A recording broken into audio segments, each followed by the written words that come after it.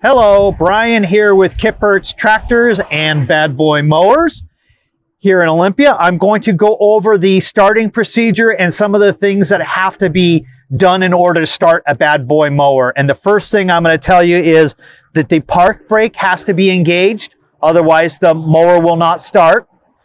The second thing is these arms have to be fully in the neutral and disengaged all the way out. If they're in just a little, it won't start. And the last thing that'll prevent it from starting is the PTO or blade engagement switch has to be in the off position, which is down. And I'll show you here real quick. So now I've got the brake on, the handles are in the down back position, the mower blade engagement is off, and I should be able to start it. And one last thing, these things are a little cold-blooded, so they like a choke, just initial on the initial start.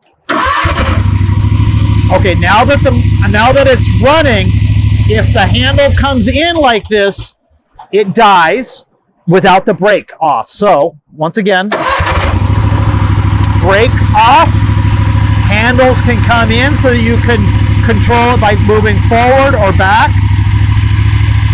And then lastly,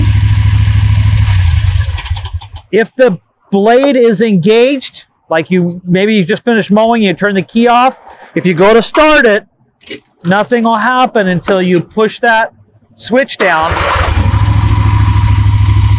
So just in review, brake has to be on, these handles have to be all the way out to the outside, and this switch has to be turned off.